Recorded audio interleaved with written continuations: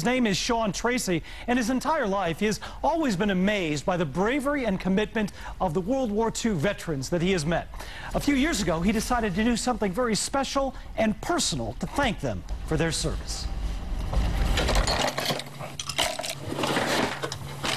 At 51 years old, Sean Tracy of Wixom still loves playing with model toys, model airplanes, model boats, model tanks. The work is tedious and precise and often can take Sean an entire day to finish. But Sean doesn't build these miniature machines of war for himself. Several years ago, Sean started building those models and giving them to World War II veterans. They endured everything from freezing cold, unbelievable heat, starvation, dying of thirst. Oh, Sean has honored dozens of veterans with his beautiful work, and it all started so simply. I would find a veteran or see a veteran and, start a conversation with him, chit-chat, and, all of a sudden, next thing you know, he operated this vehicle or he, was involved with this piece of equipment, and I'd just offer a model and they'd accept. Yes, a couple of years ago, Sean honored Detroit's own Sonny Elliott by replicating the B-24 Liberator that Sonny flew as a pilot in World War II. And Sean also took the time to honor 86-year-old Bill Carruth of Royal Oak by building him a copy of the B-29 aircraft that he served in. I just don't have the words for what this young man is doing. I really don't. Thank you is...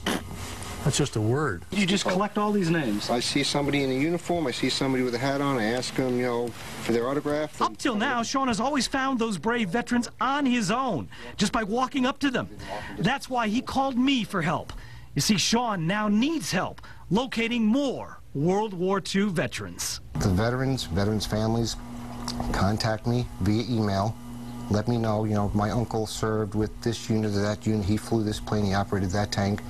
Let me know what he did, what he operated. I'll build you a model. After all, during World War II, so many good soldiers risked and in some cases gave their lives for all of us. Just saying thank you, Sean says, well, that just isn't good enough. I mean, thank you is two words. It's more of a feeling that I have for them.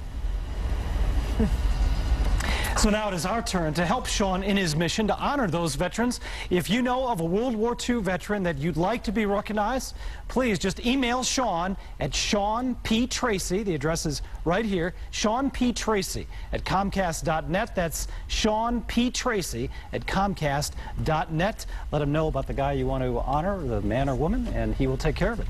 What a huge heart he's got. He's a great guy. And great for you to bring us that story, too.